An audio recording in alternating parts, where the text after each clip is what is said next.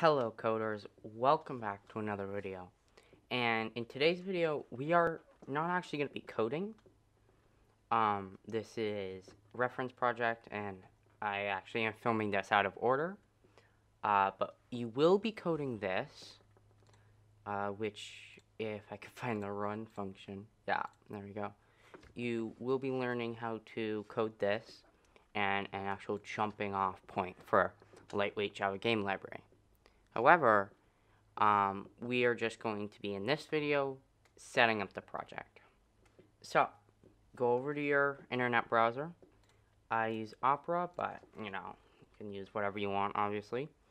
And I'm going to put the link in the description, lightweightjavagamelibrary.org. Again, this link will be in the description, but just go over here and go to Customize, Release, and in here we are going to go into presets and we're just gonna click Getting Started. We don't need any of these. Actually, in our tutorial I think we use JAML, so yeah, you have to add this in as well. And you just go, after you make sure all this looks the same as mine, obviously, you just download the zip. And this should take a little bit, but not too long. And once that is downloaded, you open up your downloads and just go into, obviously, your downloads. I have a bunch of things in here, but we are going to focus on our download. So if we open that up, you're going to see a ton of these jars. Now, we don't use all of them in our project, but I like to just add them just in case. So what we're going to do is we're going to go over to our IDE, and we are going to create a new project.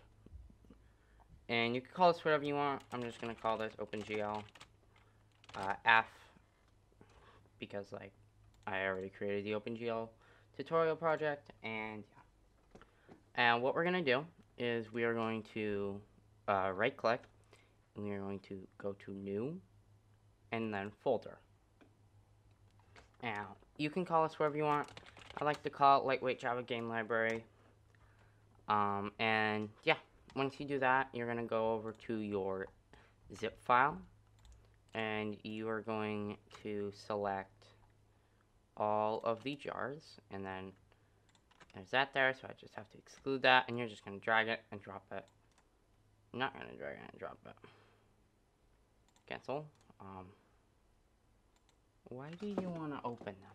Windows. Okay, hang on. I just have to create a folder and just put those in here. So just do that, and then just go in here, and then select all of these, and then deselect anything that's not a jar. So that and that. And then I'm just going to put these into, actually I'm going to create I have to open a new window. So sorry about this. I know this is a little out of order, but it's fine. I don't know. It's necessary because my computer doesn't like jar files. Windows is kind of stupid. Alright, just put those into that, and now we can do this and just do all this, and then right click, copy, and now we can go over to our IDE, select the folder, and just click paste, and now you should have a folder with all the jars. Now we're not done yet. We actually have to create a user library.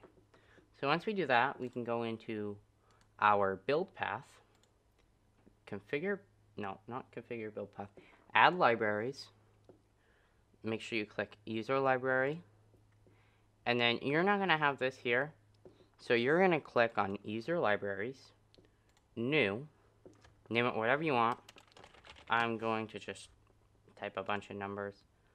Not numbers, letters. And then after you create the library, we're going to click Add Jars. Open up your project and then the folder and just select all of these. You can also do add external jars. That is also something you can do. I just do it like this though. And that should be good. And then you can just apply and close, finish, and make sure it's ticked. If you don't get it up here, then you probably unticked it, and you just have to go to Add Libraries, User Library, and just tick it and make sure it's ticked. But I already have mine in, so it's not going to let me do that. And yeah, and that is how you create and actually set up the OpenGL project. And in the next video, I'm actually going to show you how to create a window and render.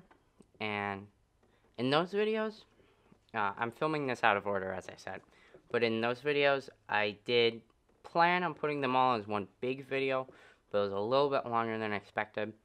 So I'm going to break those into 3 separate videos that are all going to upload pretty soon. So it's not going to be a huge time difference in between, but I did say I did like break it into segments, and I set it and recorded it as if I was going to do one video, but I'm breaking it into 3 videos. So that being said, once you have all this done, you can actually start coding.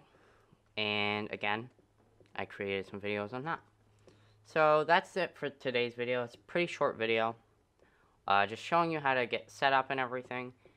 And yeah, I hope you all have a great day, and I will see you guys in the next video.